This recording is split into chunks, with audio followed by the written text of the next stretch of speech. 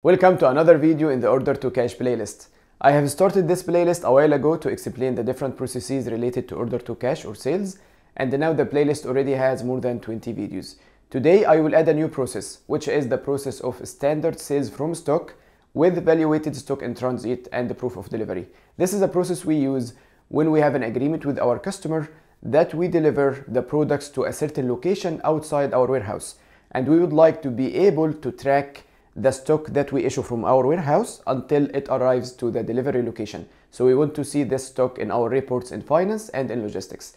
In the video today, I will explain the process overview. So I will explain the different steps included in the process, and also I will explain the accounting entries.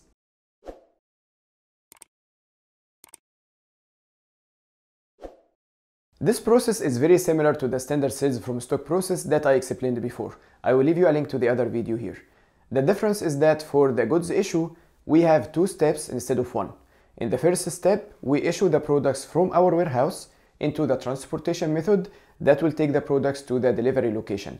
At this time, these products are considered as stock in transit. Here we have an accounting entry that will credit our normal stock, so we have credit inventory, and will debit stock in transit. And this we can see in all our financial records, and we can also see in the inventory reports of the system. Once the products arrive to the delivery location and we transfer the ownership of the products to the customer, we post the second step of the goods issue, which is called proof of delivery.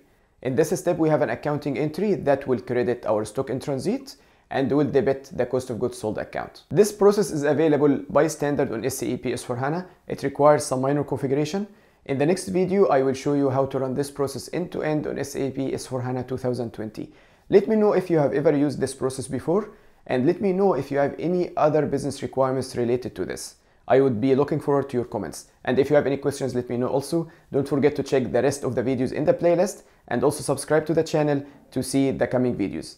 Thank you for watching, and I'll see you again soon.